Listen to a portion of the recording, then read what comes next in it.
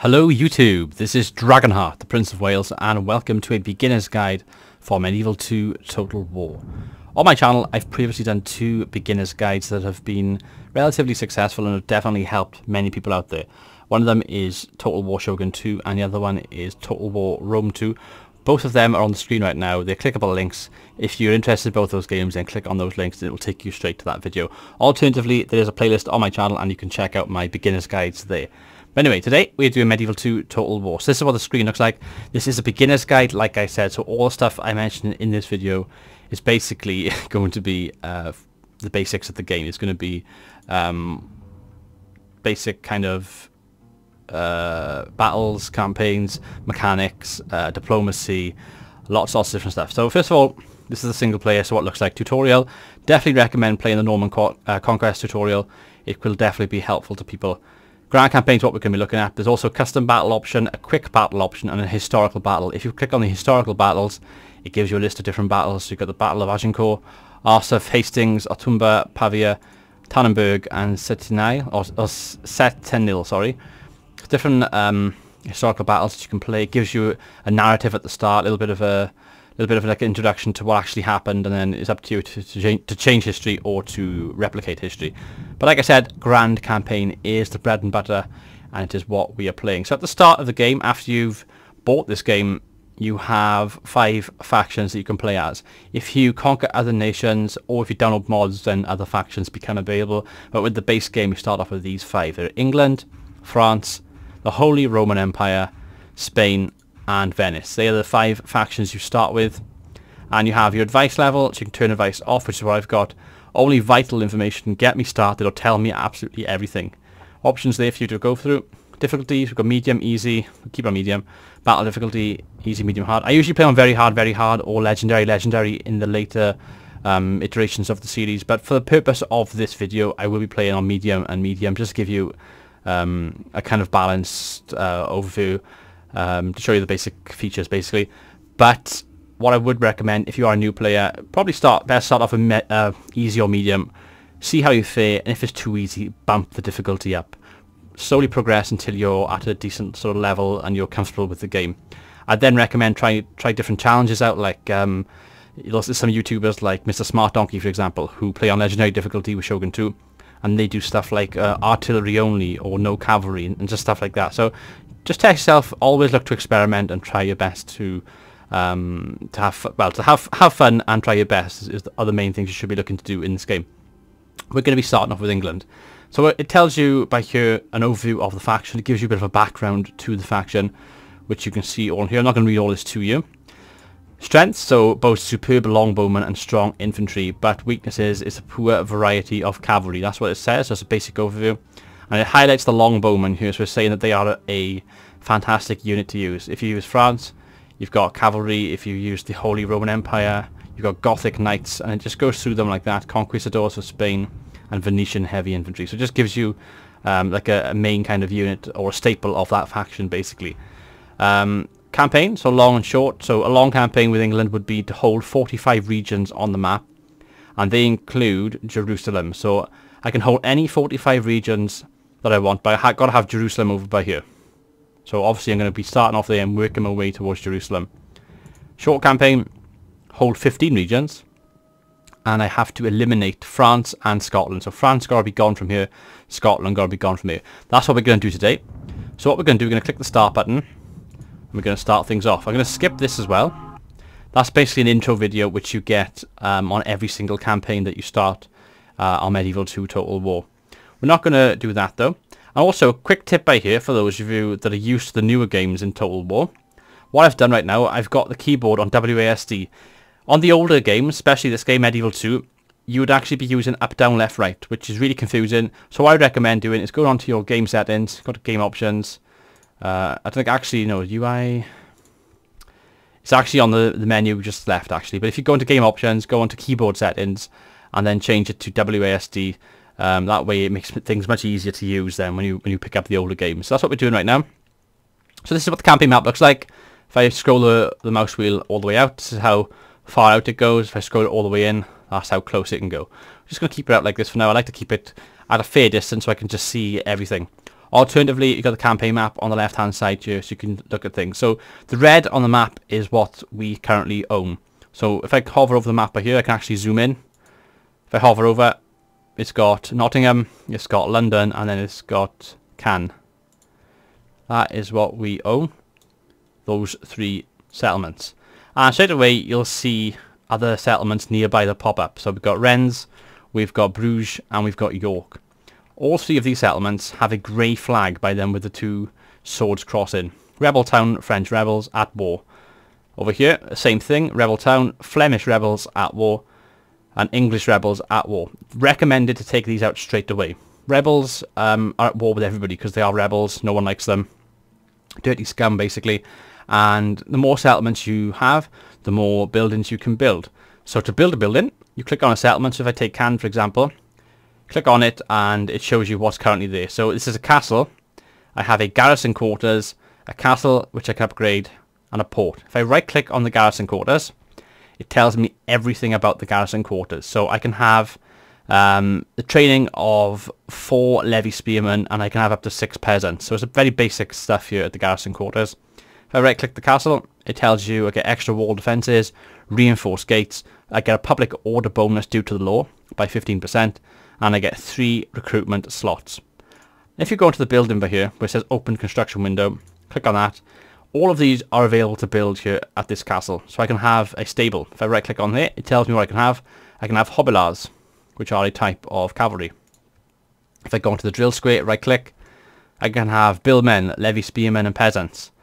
If I do it on the boya, I can have peasant archers. So it's whatever you think is worthwhile. Some things will allow you to recruit units. Some things will help public order. For example, land clearance, which I've right clicked on right by here. You get improved farms and food production +1. The whole point is to try and balance things out. That is what you need to try and do with your settlements. You can also show settlement details by this purple button by here. If you click on that, and it actually tells you. So population growth. Trade is going up slightly by 0.5%. All positives on the top bar, all negatives on the bottom bar. Squalor 0.5, but we've got base farming, so 0.5, and we've got trade. So it's it's growing slightly. Public order is really good, 180% positive. Only slightly religious unrest is slightly down by 5%, and unrest in general is down. But all of this, the garrison, the law, the state is keeping it in a positive, and then the income as well is also doing really well. I'm bringing in 664 per turn. Religion is Catholic, plus 70%, and that's obviously good for me because our faction is Christian, but pagan and heretic is giving me a minus. So it's working out. What you need to try and do is get more positives than negatives to keep your towns in order.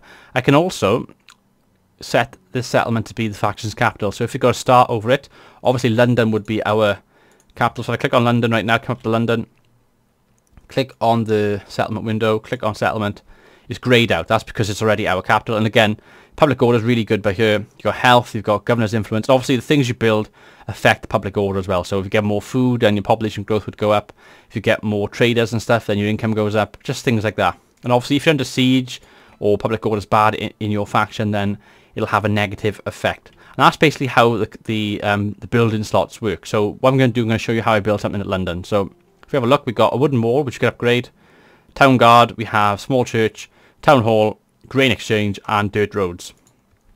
These are all things that can currently construct in London.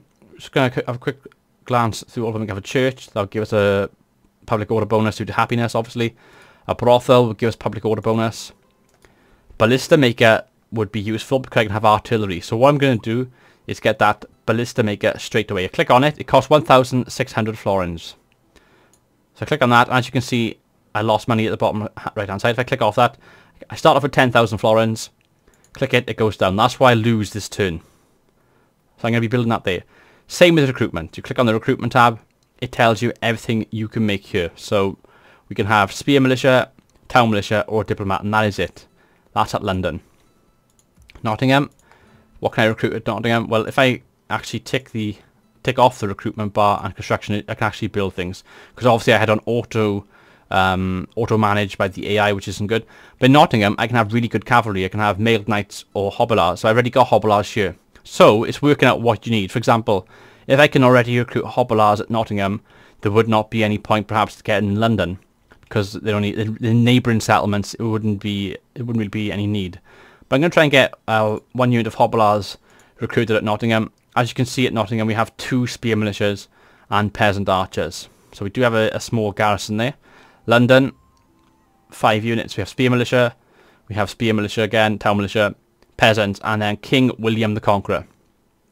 As you can see, these 3 units are all in blue. The background's in blue, whereas the rest is grey. That is because it's free upkeep. If you hover over it, it says free upkeep while garrison. So that means that it doesn't cost me anything to have them in London, which is really cool. If you hover over your faction leader and right click, brings up everything you need to know about him. So he's 50 years of age. He has 4 for command, so it says he's hardly a tactical genius, but this man is showing some aptitude for leadership. Dread, authority and piety. Most generals at the start of the game are pretty balanced. As you can see, he's halfway on most of them. You can lose stars, you can gain stars, you can get more dread. So for example, if you keep executing people rather than ransoming them or releasing them, his dread would go up. And he has lots of traits then. So +1 command, +2 authority, +3 to his personal security, because he's the faction leader. Promising commander, conquering hero. You get lots of different stuff here. Cruel leader, cunning. Just gives you an idea of what he can actually do and some of the stuff that he has, like +2 dread. And that's what goes into this kind of barber there then. So what he gets with his traits affect his overall ability. The higher up he is on most of these things, and the better he's going to be. And that's basically what you need. And obviously the better that he is, the more hit points he gets, which means he's harder to kill in battle. This little guy back here is important as well. This is an English cardinal. Because we're a Christian faction, wherever I put him, he spreads religion. So for example, I've got him selected right now. If I hover over the land, it says 90% Catholic here. If I go into Wales, it's 85% Catholic. If I go into York, it's 90% Catholic. So Wales is slightly down, so it's probably worth taking him there, because there's a settlement over here which is a rebel settlement. We're going to try and take that, and we're going to try and conquer Wales. We've got a nice region in the south before we go up to Scotland. Also, you see how quickly he moved then? If you want him to move quickly, press spacebar. Makes them move a lot faster. I have an army here, Prince Rufus. He's our prince. We right click on him. And you can see lots and lots of different traits. So he's heir apparent, he's talent for command, and he's a promising commander. But he has only 3 for command rather than 4. Doesn't have any chivalry at all. Loyalty is pretty good, and his piety is okay-ish. But he's 26, so he's young, so we can keep him alive, develop him, and make him a beast in this campaign. Also, I've clicked on him, and because he is in a region where you can get mercenaries, I can get 2 mercenary Welsh spearmen and 1 mercenary crossbowman. So that's cool. But you have to be outside of a settlement. For example, the king who's in London, if I was to bring him out, I can do the same there. It's basically the helmet with the gold coins next to it. Click on that, and it's exactly the same thing there. Because it's in a similar sort of region, it's the same type of people. But I'm going to put him back in London. Don't need to use him just yet. What we're going to be doing is attacking, I think we're going to go for Rennes, probably, in this video. Or do we go for York? I'm actually tempted to go for York. York looks like it's not really well developed. So I'm going to show you the battle, God, can't get my words out. The battle interface and how you would engage in a battle in this campaign. So what we're going to do, Nottingham has these units here. None of these are free, so I'm just going to take 1 peasant archer and 1 spear militia and pop them into Prince Rufus's army. So what he now has 3 peasant archers and 3 spear militia, and also his own cavalry. We are recruiting the Hobblears, which will take 1 turn to recruit. We have some cavalry for the next battle. This guy back here, Richard, he's an English spy. You click on him. You can move him to see more of the land. So if I move him towards North Wales, I can actually now see Dublin, because it's been revealed on the map. And as you can see, there's a rebel Irish village over there, which we can also take. And also, you can see a rebel wooden castle has sort of appeared. Can't see the banner on it, but you know it's there. So I now know where to attack. It's actually Carnarvon. If you take Carnarvon, then you take all of Wales. Basically, you take Dublin, get most of Ireland, and so forth. So because in the main game of Medieval 2 you only have Scotland and England as playable factions, the rest are rebel settlements. But if you are interested in playing as Ireland or Wales, then if you buy the expansion pack, which is the Kingdoms expansion, you can play the Britannia campaign. We get an enlarged map of all of Britain. All 4 home nations are playable, as well as Norway, which have a couple of the islands up here in Scotland. So that's a pretty cool campaign, one I would definitely recommend. It's also worth noting the faction screen. So open faction window, you see it by here. It's basically what your faction logo is. Click on it and it tells you everything you need to know about your faction. So it says it by here: capital city London, faction leader, greatest general, Generals I have 3, 1 in each settlement. Cities 1, which is London. Battles 1, none. Battles lost, none. Castles 2, regions controlled 3. Turn number, this is 1. Year 1080 is when we start.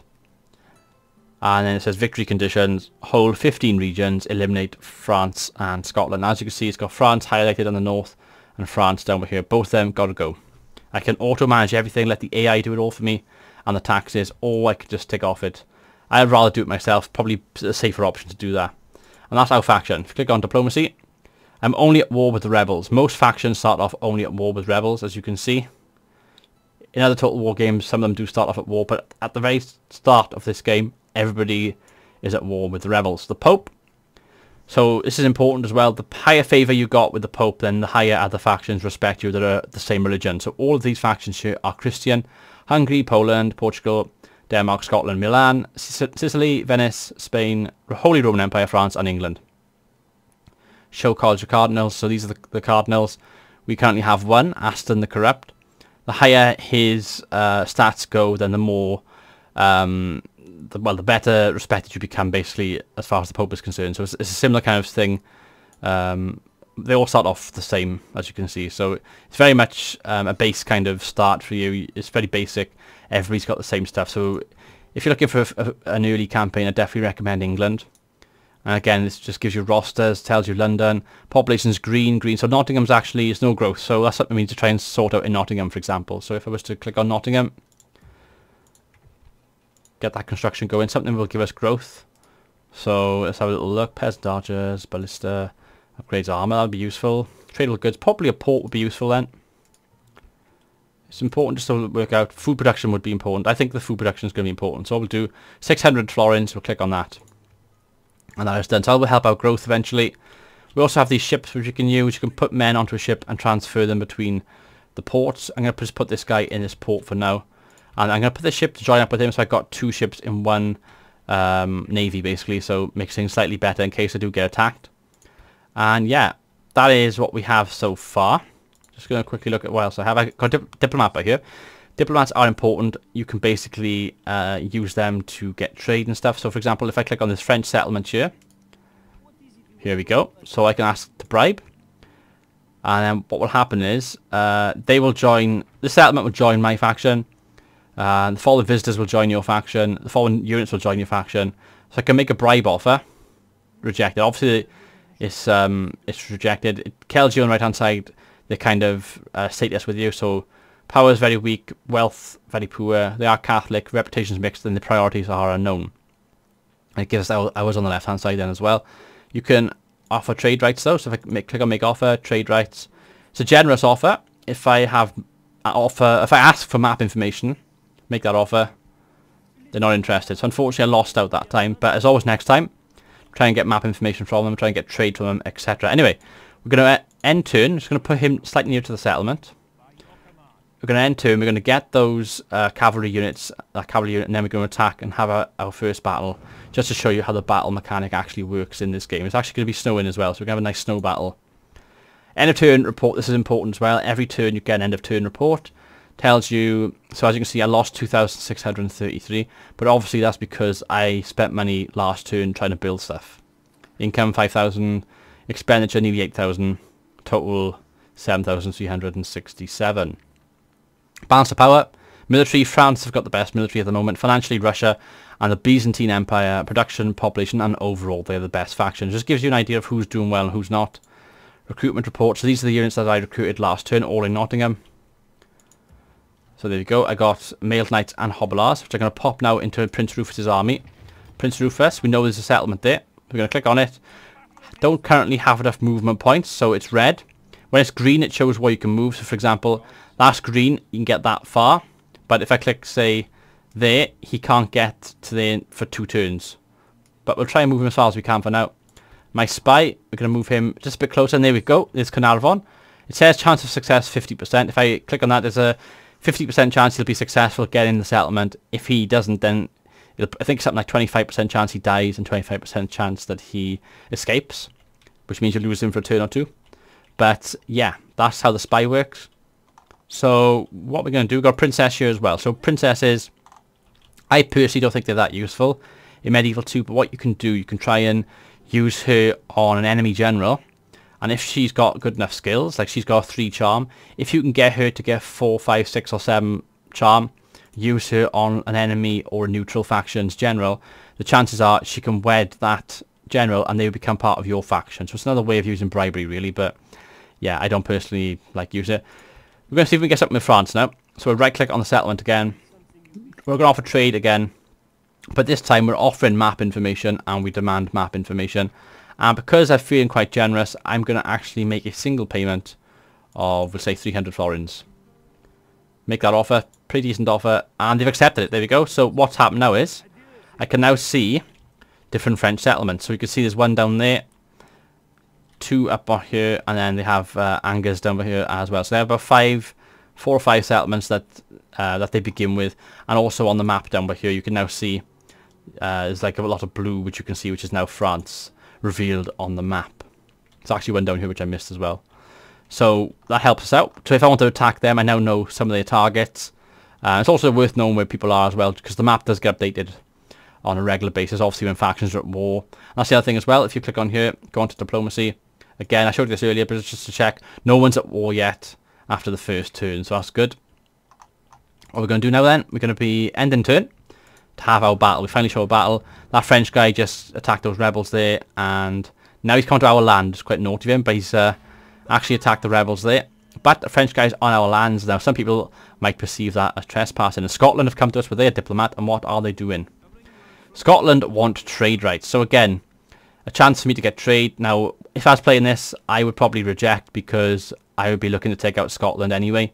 But for the sake of this tutorial, we're going to accept the trade rights. But what we're going to do is ask them for map information. They don't like that. We'll offer our map information, which is balanced, and just make that offer. And it's been accepted. There we go. So I now know where all of Scotland is. As you can see on here as well, new mission, the Council of Nobles. I got 15 turns to capture York. York is what we're going for anyway, and the council will give me 2,500 florins. That's what that means. And it's by here. You click on it, and it brings up all your missions here. Construction complete, land clearance, end of turn report, and again, France, Russia, the Byzantine Empire. This time I made a profit of 460. That's because I didn't spend anything last turn. And now I can see where the Scottish lands are. So they have this settlement up there. Is it just the one they have? Just the one they have. Just Edinburgh, right by here. So obviously York is what we need to take out, because they're going to try and take out that one up there, which means they got a little bit of consolidation in the north, and they could perhaps go across here and take Dublin as well. So it's important that we take York as soon as we can, which is what we're going to do now. So what we're going to do now, if I didn't feel confident, I could obviously use my recruitment of mercenaries. But if I right click, oh shit, I didn't mean to right click there. If I double left click there, it shows me what they have. So they have some bows, they have some peasants, and they have some spear militia. I'm confident though, so we're just going to click. And because there's no walls on this settlement, this flashes red, so we can assault straight away. So what we're going to do, I can auto-resolve this. The army ratio, strength ratio is 40-9, so it's heavily in our favour. We've got a proper prince, they're just a captain. We've actually got more men. But for the sake of the tutorial, I'm going to fight this, just to show you some of the basic unit movement commands, the UI, and how a basic battle in Medieval 2 actually works. So we're just going to show you this now. Let it load up. Didn't take long to load up. Start deployment. So there we go. You can deploy anywhere behind this red line. So I can go on the right flank up there. I can stay behind you. These are all the men that I command. Our aim is to eliminate all of the enemy units or capture the flag. Basically, there's a capture point in the center of each square, and I can capture things there. Now, at different units, I have bows, I have spear. So what I'm going to do, I'm going to click on peasant archers. I'm going to hold down control, and I'm going to select this peasant archer and this one. I selected all 3 of them. I'm then going to go to the right hand side, and when it says group selected units, I can either press G or just click this button. I'm just going to click this button. They're now all selected. So if I right click, you can actually see where they'll be. So if I put them there, they point that way. If I put them there, like that, like so. Happy with that. But if you wanted to do it into a specific formation, you can put them in loose, for example. You can then go to formation buttons controlled. I can put them in a block. I could put them mixed. This obviously other units would be involved. I could put them in a line, a corridor line like this. But I'm just going to put them flat like they are. I think that'll work. I'm going to do the same for both cavalry units. I'm going to press G, have them grouped, place them on the right flank, for example, and then all my spears, same thing, put them grouped up, put them at the front. And as you can see, I've just done a standard group so I can stretch them out. They're not in a formation, so I can just put them like that. And then I've got my general, of course, which I'm just going to put at the back of the line like this. Click the start button, and the battle begins. So now, as you can see, if we go over here, if I hold down the mouse scroll wheel, I can zoom in just enough to see what they got. Rebel peasants. Now, I'm confident about this, so I'm going to be quite reckless. I'm going to bring everything to the forefront. Now, if you want to fast forward, there's a button down here that says faster. You press that, it goes up to 6. If you want to slow down, go slower. And if you go to the very bottom, it actually pauses it for you. Alternatively, you can press P, and that pauses it as well. So this is the basic commands there. Also, the map, you can sort of just about make it out. You can zoom in, just like that. You can see the red signifies the enemy, the green signifies me. Obviously, they could have reinforcements that pop in from other sides of the map, so it's important there. So I'm going to click 1, or click on the actual number 1, and if I hover over the peasants, it gives me a red bow. Because it's red, it means my bow units aren't in range. But if I right click, it gives them an attack in order. So they're going to walk until they're in range, and then they're going to start firing. If I press R, or sorry, if I press H, or if I click run, then they go faster, they start running, and they'll run until they're in range. If I want to use fire, they have a special ability here, flame and arrow. Click that, or press J, and they can start firing. So this is what will happen now. They'll get into range, and then they'll soon start firing onto the peasants. The light infantry don't have very good armor, so it's definitely worth trying to pop a few of them off if we can. They have archer militias coming towards us now. Because they've got archers coming, it's worth selecting my cavalry, bringing them slightly closer to the action, because I'm going to be using the cavalry to charge into the archers. That would definitely be handy. And in a few moments now, here we go, as you zoom in, you can see them. They're setting their bows up, taking a few hits, but they're starting to fire. We are under fire as well, the status bar tells you. So fire missiles, just lost somebody down to 59 because it's red, down to 54, so we are losing men. And they haven't really lost anybody, those archers. So what I'm going to do, I'm going to right click with the cav that I've got selected to attack. I'm going to let my bows stay where they are. Actually, I'm going to spread them out a little bit, try and organise them. We're going to put them, I think we'll try and put them slightly closer if we possibly can. Put one like that. If I hold on spacebar, you can see where things go as well. So movement order, you can see the yellow over there. That shows me where my bows are. Pop another one just behind like that. And here you go, cavalry's charging in. It's archer, militia and peasants at the front. I know I can do it. I wouldn't do it if the spears were nearer. But I've charged in, and as you can see, we are absolutely murdering them.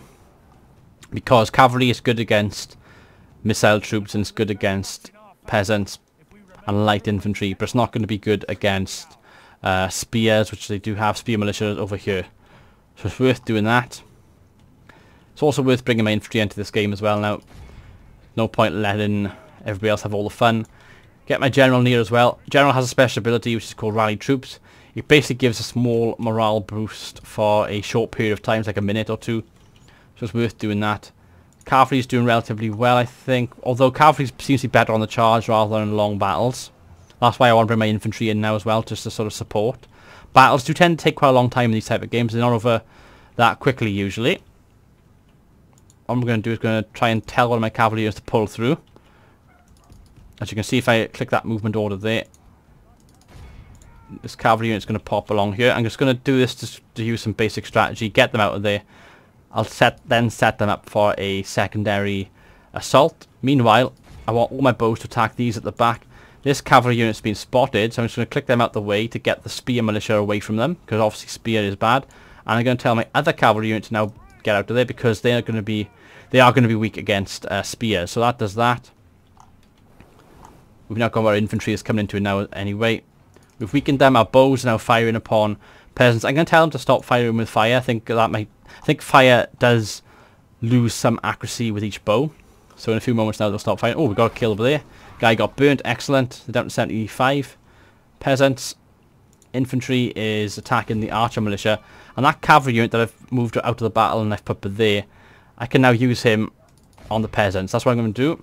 We've got a nice little charge head on. We're going to watch this charge as well. It's nice to watch some of these things. They got a nice bit of speed building up. Peasants caught out. Charged in. Not the best to charge actually. Did kind of stop a little bit. I think that building got in the way. But peasants against cavalry. It's only one winner there. Infantry doing well. I can put them into a Schiltron formation. That puts them into a formation where they go into a circle. And this little cutscene here, it signifies when the general gets killed. So they've actually lost their general. It comes up with a little status menu on the left hand side. A status message, sorry. And it's Captain Oncel, the enemy general has fallen. So he's now dead.